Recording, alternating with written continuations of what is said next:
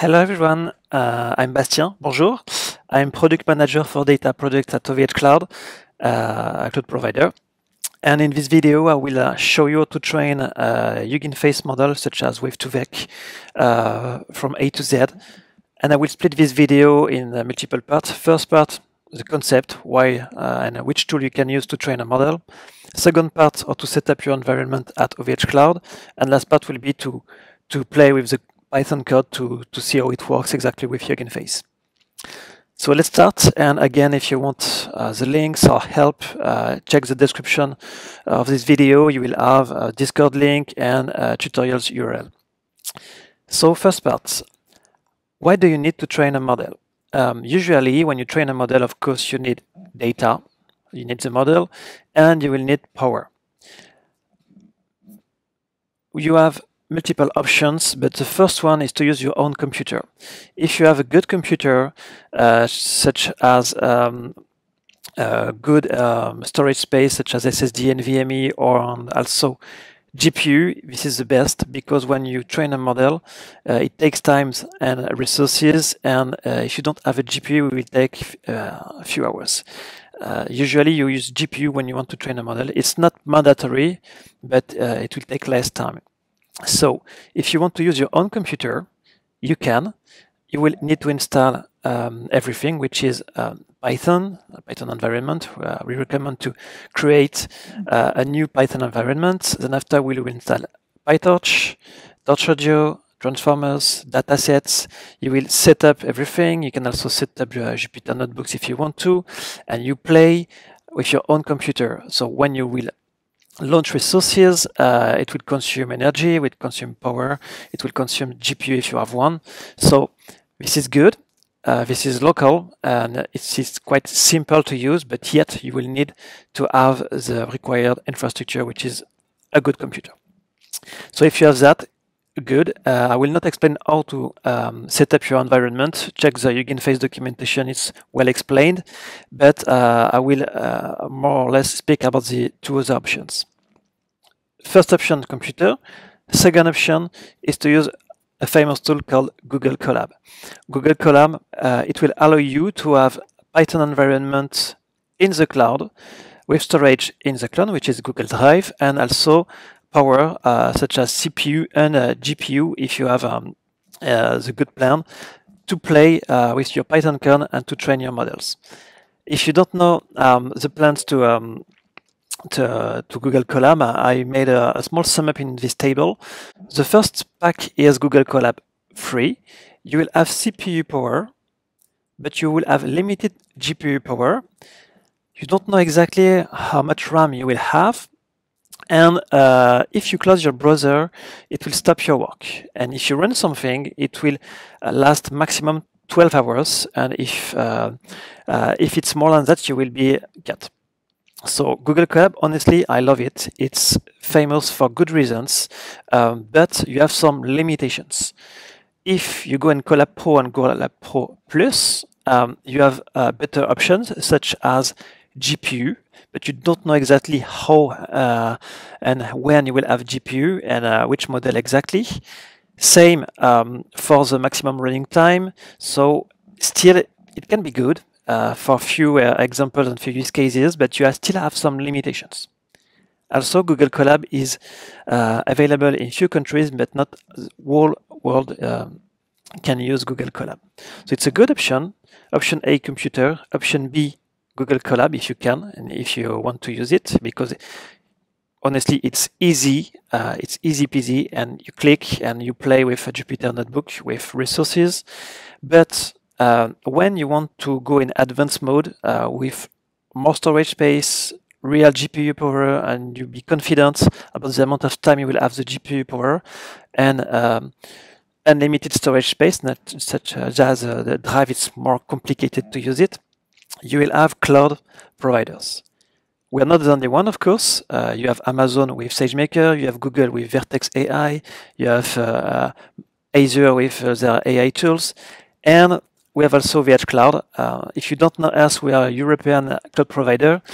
It's we are one of the few ones, and we provide AI tools out of the box, notebooks, trainings and also AI apps allowing you to put and deploy your models in production.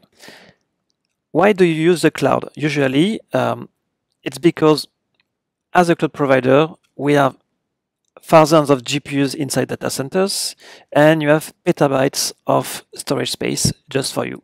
And the keyword here is flexibility. You will create an account, create a project, and inside this project, you will start notebooks. And what you will have is specific and dedicated power resources just for you, and same for the storage space. So you have no limitations over time, over resources. So when you are a company, when you are a freelance and you want results easily, usually you stop using Google Colab and you go to the cloud providers. At OVHcloud, for this part, I will use AI notebooks and AI training.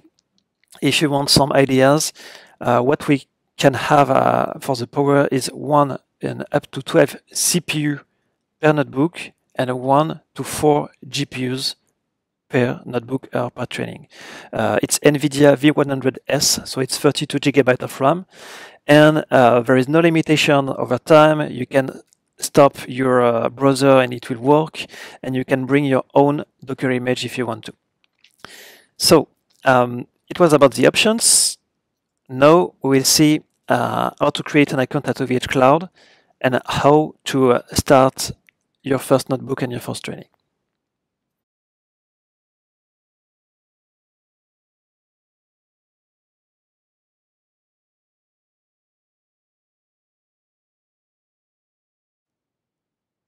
Okay, so now we will create an account on OVHcloud and start our first notebook.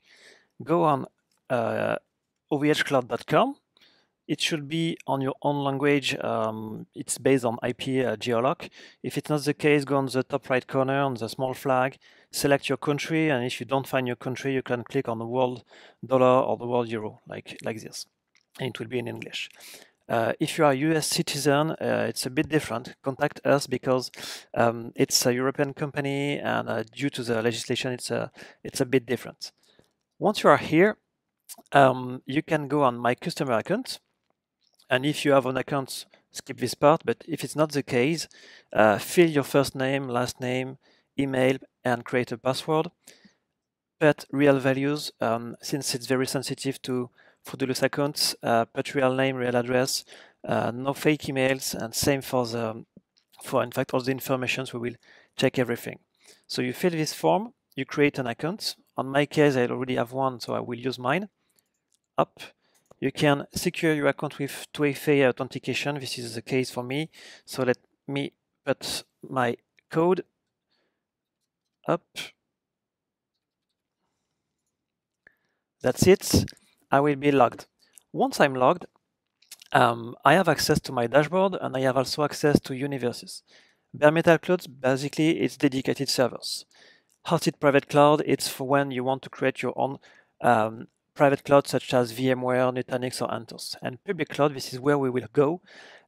This is where we have a service created inside project like this. This is a project, and inside the project you have services, and at the end of the month you will receive a bill for the whole services you have started. You pay per hour or per minute based on your consumption. 2 hours of notebooks, 3 hours of VM, it's based on your consumption. If you are new, usually you don't have a project and you need to create one like this. It's quite simple. It's a name for the project. Let's put HuggingFace, like this. If you have a voucher allowing you to test the cloud, fill it there.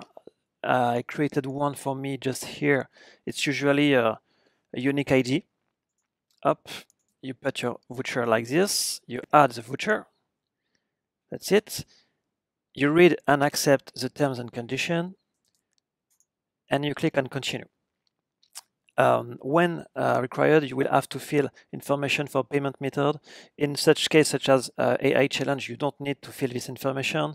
So I will do it like this, and I will blur the video. So I will skip this part, but I will do it. For obvious reasons, I will not show my credit card information for you. So that's it. My project is now created. A project is a name, an ID, and in the left menu you can create compute such as instances, storage, block storage, object storage, databases, like any cloud provider, let's say. Of course, Kubernetes clusters, and here you can check the AI products, and at the end you have project management. If you want to check your credit and voucher, you can go on credit and voucher. You will see the name of your voucher and the initial value and the remaining credits. So it's really useful when you want to check your consumption. First thing to do is to create a user with the role AI. So you click on create a user. Here you put a name. I will put Bastien. And I will select administrator if I need everything. And in our case, I just need, for example, to select AI training operator and AI training reader. I confirm. Now I have a user. The username is user dash and this ID, and the code is here. Again, don't do this at home. I will just copy paste inside a file. Of course, usually you use a password manager, but this is for the demo. I have a user. Now I can create a notebook and access the notebook. Click on AI Notebook, create a notebook, and notebooks are managed notebooks in the cloud, such as Google Colab, but inside our control panel. So I can put a name again. I can put some labels to find and to search my notebook more easily and to manage the notebook. It's optional. I can select Jupyter or VS Code. It's up to you. And I have pre-installed frameworks such as FastAI, PyTorch, MXNet, TensorFlow, HuggingFace. I select the one I want. I will take PyTorch in my case. I can have a restricted access or public access. Be careful because anyone will have access to your notebook. It's good for demo, but that's the only thing. And I will select my notebook resources in Canada, Beauharnois, is BHS, or France, which is Gravelines. I will select France for my case. And now this is the interesting part. When you create a notebook, you can put some resources such as CPU resources or GPU. You can go from 1 to 12 CPUs, or you can go from 1 to 4 GPUs. It's NVIDIA Tesla V100S, which is 32 GB of RAM. Every time you do that, we give you also local storage. So you have resources such as vCores and GPUs and local storage. I will take, for example, for this one GPU. And if you need more storage, you can attach storage from object storage. It's here, just here. You have to create a container before, or you can attach a Git repository, and we will in fact clone the repository inside your notebook. I will show you that later.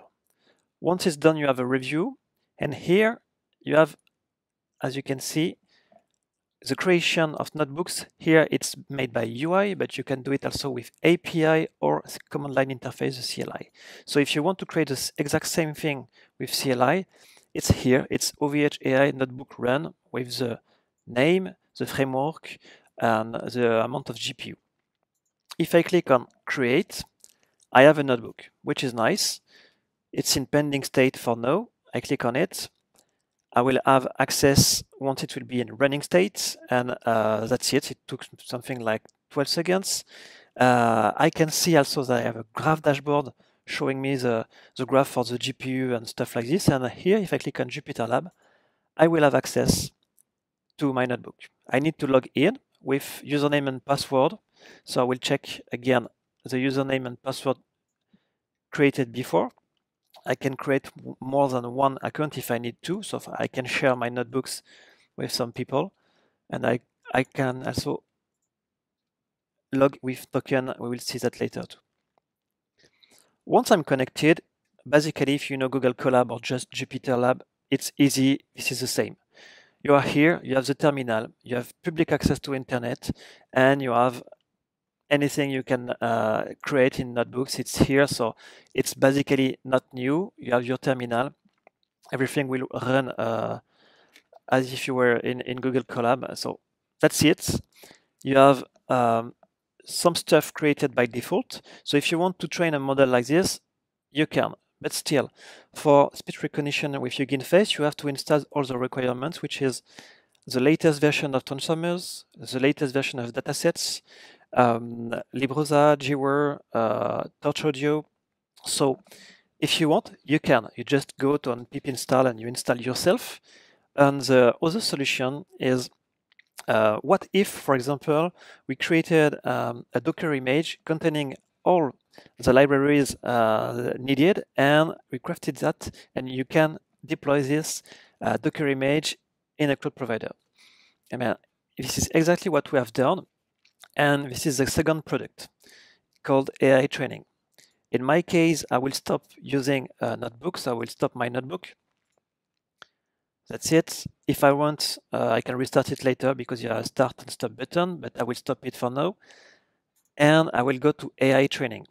Why I'm using AI Training and not AI Notebook, again, is because it's more flexible.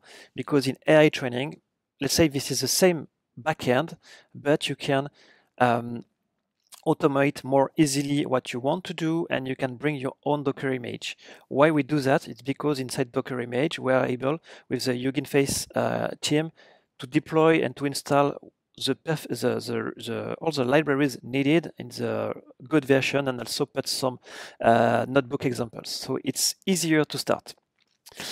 When you are here, you can see the home. You have AI training user, which is the one created before, and you have a button called launch a new job. You click on it, you will find the same options. You select the region, and here you enter the Docker image. You can put one provided by OVHcloud. It's public images. If you click on custom image, you will see where is it. It's on Docker Hub /OVHcom AI training, but you can also bring your own image, and this is what we have done with HuggingFace. I created in my personal repository Docker file. You will have the link in the description if you want to, where in the Docker file we installed all the libraries such as transformer, dataset, PyTorch, audio, and stuff like this. So you can go here, you put latest at the end just to be sure. You can attach object storage. I will explain later how it works. It's easier to work like this if you have a large volume of data. You can run Docker commands if you have parameters and values to give to your Docker image when you start it. For example, the language parameters such as FR, DE, IT, stuff like this. And same, you can configure your job with a name, the resources, and it's pretty similar. At the end, we give you how to generate this kind of thing. So it's a job. When you run AI training, it's a job, and when it's AI notebook, it's a notebook. If you click on create, we will take your Docker image and we will push it live in the cloud, and we will give him resources. In our case, I ask for 1 GPU, so I will have 1 GPU. And what you will have inside depends on what is inside your Docker image. So it's pretty easy to do since we have done the image for you, and inside the image we also pushed Jupyter Notebooks. So once it will be ready, you will have the HTTP access button where you click on it, and you will have access to your Docker. Same, you connect with your user created previously, and it will work directly. Imagine now that you want to play with vast amount of data, especially for speech recognition. If you work with Mozilla CommonVoice dataset, it's not mandatory, but if you work with your own data, own audio files and stuff like this, usually you have not only 1 gigabyte, it's more than that. So the best part for this kind of thing is to take your data and push it in object storage, and we'll take your data once we create a job and we push it near the GPU power. Why we do that? It's to gain on latency and performance. It's easier for us and easier for you. So you go on object storage and you create a container. You create a container, private one. you select the container near the GPU power or the CPU power. In my case, it was Gravelin for the GPU in France, so I will select Gravelin. I will put it in private, and I will put it, for example, data sets. Up. I create a container, I will push my data in it, and when I will create a job, the data will be synced with my job, and I will have access to my data as a volume. If I can put it in a, let's say, graphical way, you are the user, the green part in the top. You access with CLI API or Web UI to notebooks first. It was the first step in the video. And when you do notebooks, it's Jupyter VS Code, and you have CPU or GPU, local storage, as shown before. If you have AI training, this is very similar, but you can put your own Docker image. And every time, in both cases, you have local storage, but if you stop the notebook or the training, you will lose your data. At least if you delete the notebook. And if you want to keep your data, and if you want to avoid the part where you have every time to sync your data again, you can put your data in object storage from a few kilobytes to terabyte. And when you create a job, you say, I have data here, sync my data, and we will attach your data near the CPU or GPU power. You will play with it, it will be a volume. And when you stop your job or your notebook, we will sync back your data inside object storage. So the volume is mounted as an ephemeral, not say ephemeral, but it's a temporary storage cluster with SSD and NVMe performance. So we recommend you to do that, and it's very easier when you want to deal with large amount of data. So let's go back to the control panel. I click on access here. I have access to Jupyter Lab, and once I'm logged, we push some file, welcome notebook, where we explain the challenge for HuggingFace, because this video is recorded for the challenge. We explain the concept of AI tools at OVHcloud.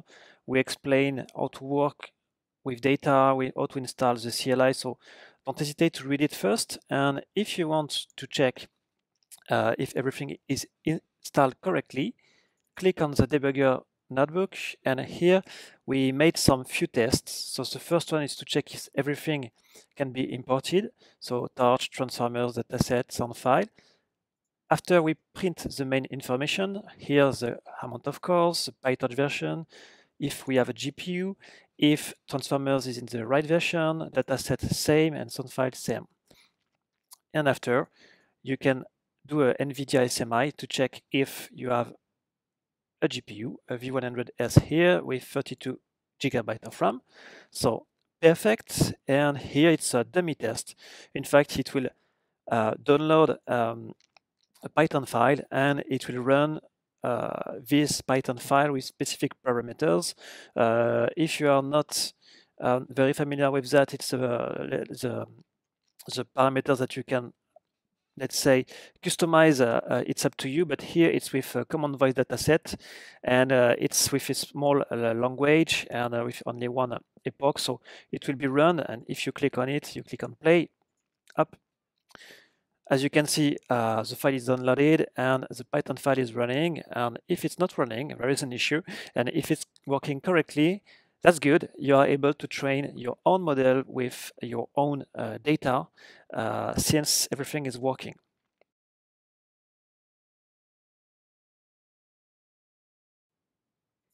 So if you want to automate everything and work with the CLI, go back to the control panel in AI Training Home, and you will have few information here about the command line interface. If you click on details, you will have access to the binary file for Linux, Mac OS, or Windows. Select the good one. It's a file, you unzip it, and you push it in the folder that you want. On my case, I pushed it like this. I will show you in my screen. Wait for it. Up, just like this. It's a bin folder in my computer with OVH AI.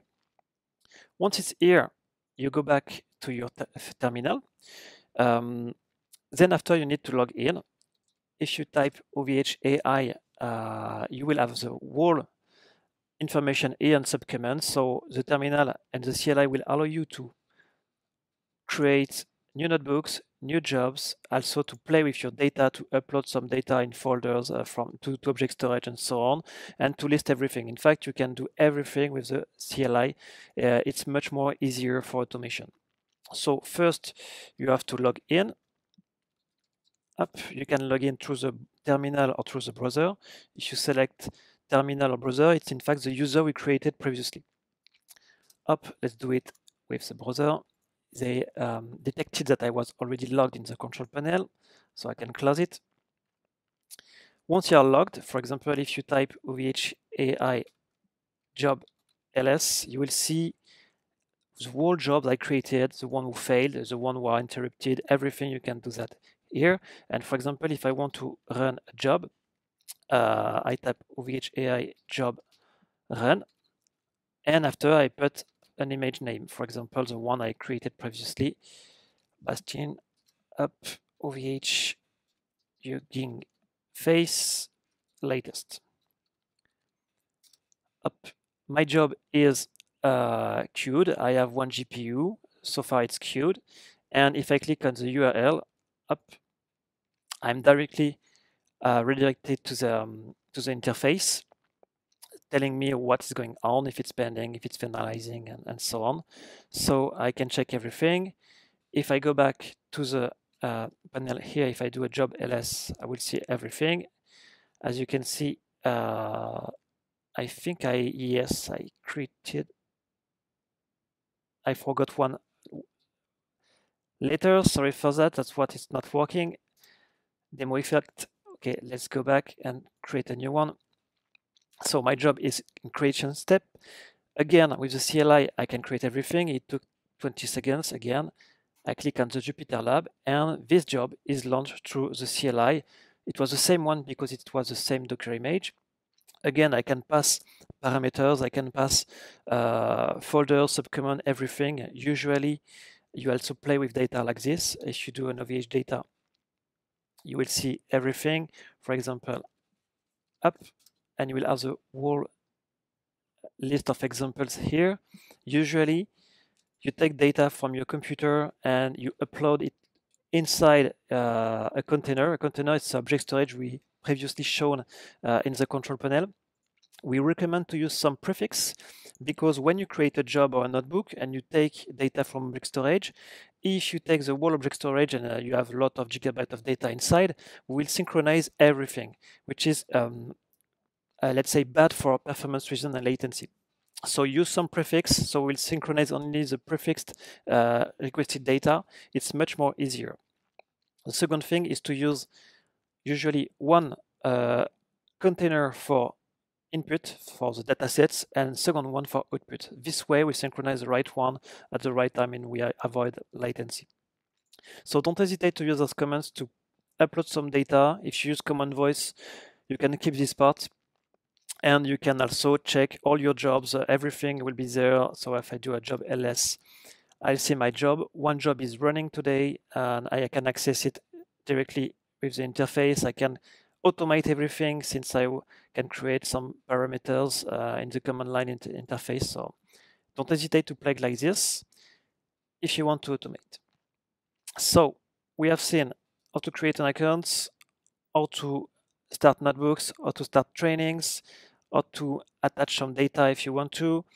And now, of course, don't hesitate and don't forget to stop everything if you don't need to. Again, if you use the control panel, you will see your jobs running and so on. If you don't use it, but the running state is here, you will pay for it, or you will be at least taken inside your budget from the voucher. So don't forget to stop your job. And if you want the details, of course, you can check the details. You can access to the resource usage to see the graph for the GPU and so on. You can relaunch your job if you want to. You can access the logs if you want to, but don't forget to stop if you want to avoid the bill. Now, Once it's now working, what we will do in the last step is to log inside HuggingFace and create the first training. Let's go.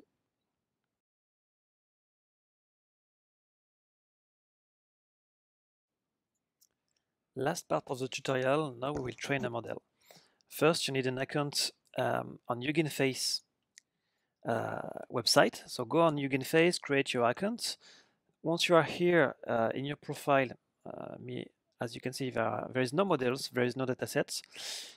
What you will need to do first is to create a token. For that, verify your email, and once it's done in access token, you can create tokens in read and write, and you can of course show your token.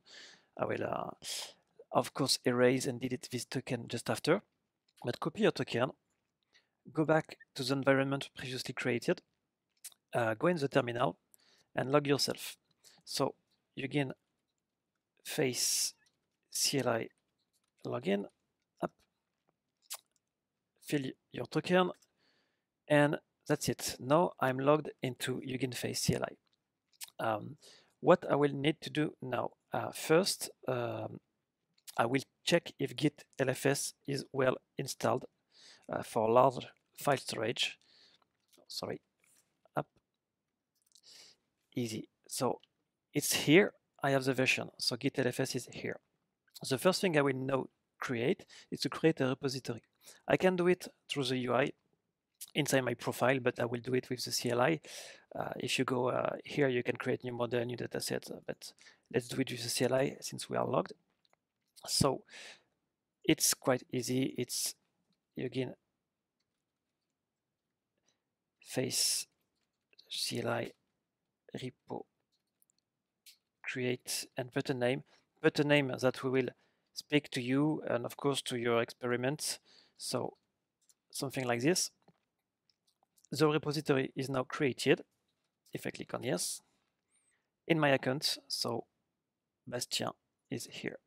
So now I can clone my repo inside this notebook, and that's it. It's just here, and it's empty. If I go back to the HuggingFace website, if I click now on my profile, one model is here, Bastien/XLS A/B test, and it's empty. What we'll need to do now is to go inside this folder. Sorry, up. Once I'm inside it, I will install git LFS install, up.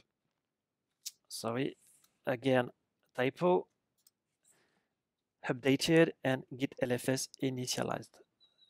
That's it. Now what we will do, I will in fact download a file from the official transformers documentation. So HuggingFace/transformers, and you have some example in PyTorch to run some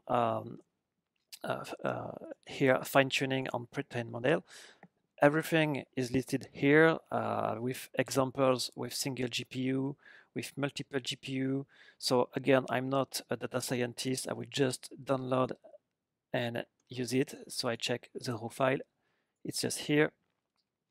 I will just wget the file. Of course, you can clone the repository. It will be easier. But now the file is here. It's downloaded. The Python file will be run through a bash script so that we can pass parameters to the Python file more easily. So create a new file. Name it run.sh, for example, run.sh. Remove the txt. And inside this file, we'll put again the same examples as before. So we go back to the Transformers official documentation. We check what they do, and we will take their parameters for single GPU. We'll take it. If we do this one, it will take in a V100 approximately 1 hour and 20 minutes. For this example, I will lower the test. So first, I will be sure that the output dir is just here inside the previously created repository. For the language, I will put something with less files, and so it will be faster. And for the model name, we recommend to use Facebook, but for this test, I will use one created by Patrick from the HuggingFace team, which is really small, so it will be easier. I can, of course, put less epochs, so that will be much more faster. It's just a dummy test again, so it's just to try it. You have the run script, you have the Python file, you have all the libraries installed. So now in the terminal, if you do a bash run.sh, up, the script will be run with everything from your parameters taken. It will download the data here from CommonVoice with the language AB. So everything will be done there. And once the fine-tuning will be done, the file here will be generated inside this folder, and this folder will be directly synchronized to the HuggingFace hub. So once it will be done, if we go back to the HuggingFace website, everything will be there. Of course, if you want to deep dive a bit, check the documentation and check what was done by the HuggingFace team. You have a lot of parameters to start, and Patrick created a lot of files explaining everything for more, let's say, a production grade test. So now it's here. It's inside HuggingFace website. Let's check. Let's go back here. I refresh my computer, and that's it. Bastien/XLS A/B test. I have the model card, which is in fact a text file. Files and version, everything is here. And I can do everything like this. So now I can even try. So if I do a hello, I do a test, I can compute directly what I've just said. Of course, I'm not speaking the language, so they will not recognize what I'm saying. But as you can see, my model is trained. It's working, trained with fake data on my case, but everything is working properly. And you will be able to do your fine tuning to improve the community with more languages. Thank you. The video is over. Don't forget to stop everything once done and enjoy the challenge. Thank you. Ciao.